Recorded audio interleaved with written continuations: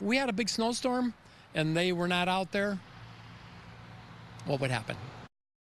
IDOT union workers are prepared to strike if it comes to that. The Teamsters have been without a contract for 9 months now, and this week they voted on a strike. Elizabeth Matthews is live in Ottawa at the District 3 headquarters. Elizabeth? Yeah, guys, imagine an entire state with no plow truck drivers, no pothole repair teams.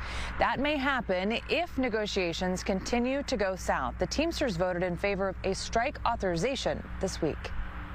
Spring will be here soon, but with it comes orange cone and barrier season.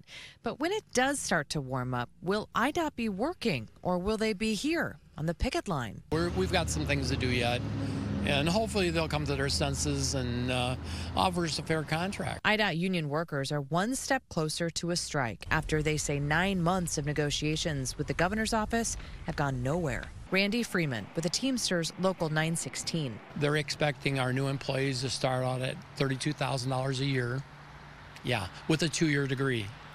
And we're fighting very hard to get those wages up to a living wage, as our governor has said, is around $54,000 to $60,000 a year. They've been without a contract since last summer, about the time Governor Pritzker announced a $41 million 6-year infrastructure investment. Every region of our state is getting a much-needed upgrade, and there's much more to come. We have the biggest program ever in the history of the state of Illinois, and we have half staff. We're losing a lot of our people to consultants that are paying them 20 to 30% more than what we're making. But doing the same job. Yes.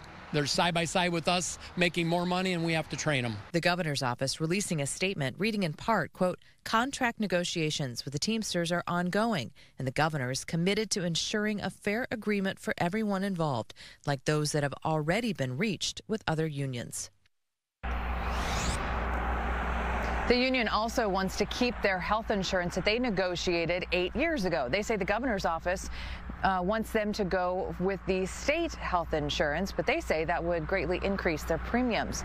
They go back to mediation tomorrow. Reporting live from Ottawa, Elizabeth Matthews, Fox 32, Chicago.